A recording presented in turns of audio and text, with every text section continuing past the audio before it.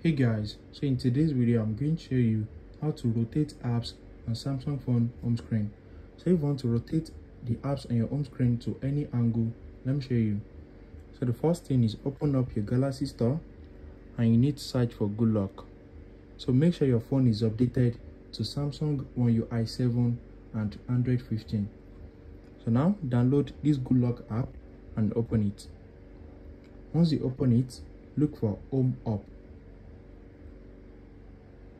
Just look for Home Up right here. So this is it, but you need to firstly download it. So click on the download icon in front of it and now open it.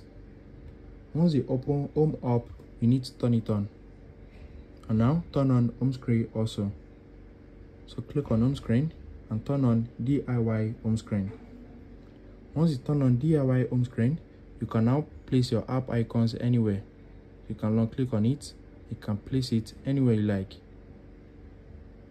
as you can see. And also if you long click on your home screen and you click on DIY home at the top, you can rotate your apps. So just click on any of them and you can rotate it. So just drag this slider and rotate it anyhow you like. As you can see, you can move it anywhere,